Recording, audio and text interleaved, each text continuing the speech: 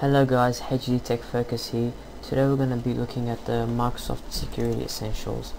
Now what this is, it's a antivirus which scans for viruses and spyware and all that rubbish. So the way you use this is you make sure you update, which Windows Update already does for you, but if you really like the one that are more like into, so you just go update and choose whatever you want and you scan.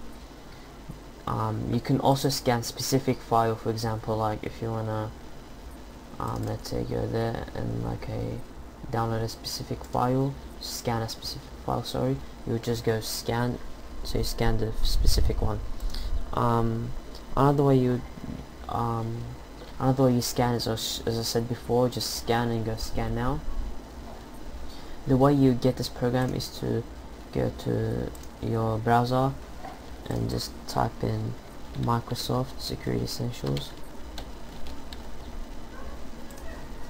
You go on the Microsoft website, and of course when you download it, you choose your operating system and make sure you choose between 32 and 64-bit.